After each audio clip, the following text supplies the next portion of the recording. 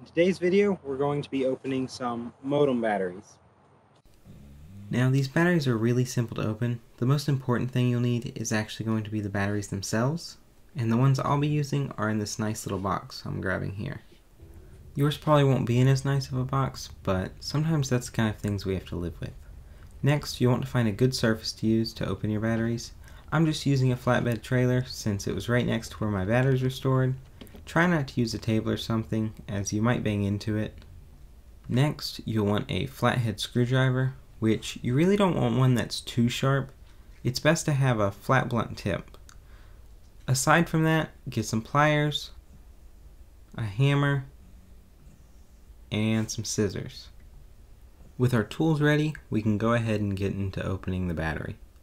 My biggest piece of advice would be to wear some gloves. It's going to save you a lot of pain in the long run. I've cut myself opening these countless times.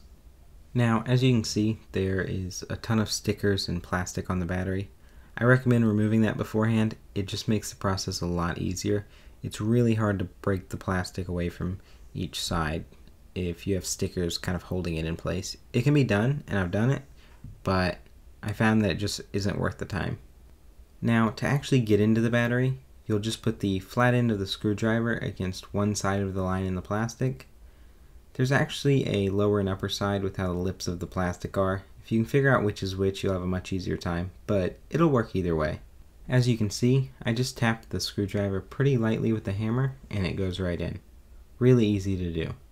If you noticed, it's sort of split apart with that last hit.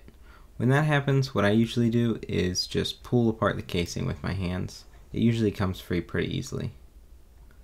Now, usually these batteries end up being glued into the casing.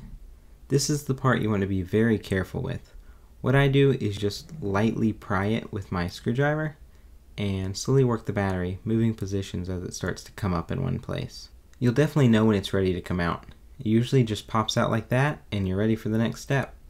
The next step just happens to be cutting the wires. Be very careful not to let the scissors touch two wires or an end of the batteries at the same time.